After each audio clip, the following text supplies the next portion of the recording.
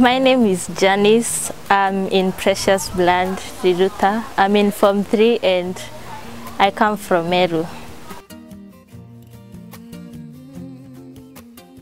Here is a snippet of the Meru folk song I soloed during the Kenya National Music Festivals. Torete meruke mboyan, torete meruke mboyan, dey gora mbere, dey gora nyuma, dey nenyankinga, nekyambura gya bagara unabo, nyakara unabo mboya.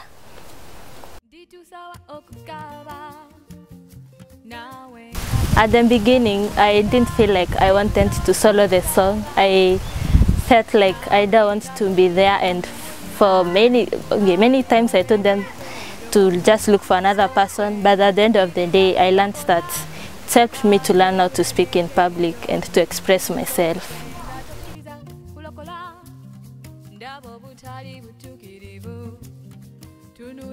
My community service project is building a library, and the reason for building the library is to be able to get more books for the students in the primary school to read and to be able to access more of the materials that they are not provided for by the school, because most of these things are not provided by the government as it's supposed to be, and so we just want to give them backup so that they can be able to do better in their exams.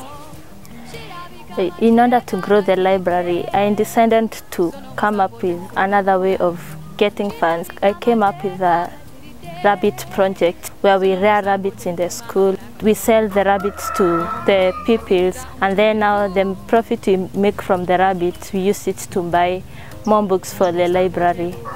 Another community service project I started was rearing chicken with a women group in the village, and the reason for rearing this chicken was I was looking for a different way in which I can help them make funds to be able to take care of their families instead of depending just on crops, on subsistence crops, which at some times when the rain doesn't come in season, the crops don't grow and then they end up suffering.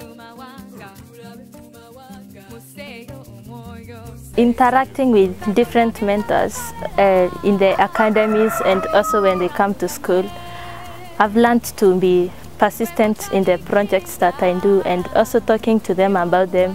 They give me new ideas on what to do to come up with different ways, and to even encourage people and continue inspiring them to continue being part of those projects so that they can be able to benefit from them.